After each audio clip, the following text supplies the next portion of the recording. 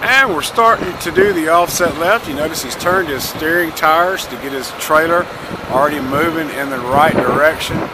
He's going to bring it all over here and bring it into this other lane from where he was when he was straight line backing. What the driver's looking at when they're up there in the cab right now is at some point on the left side, which is the driver's side, he's going to lose the cones on this side.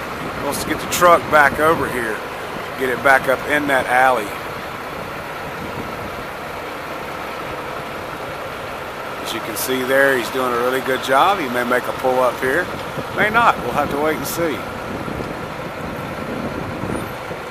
We'll move over here and get you a good shot of, see how he's centered up in there. And he's doing a good job. He's got room on, he's got a lot more room on his left side than he does his right, but he's still within the boundaries of the course.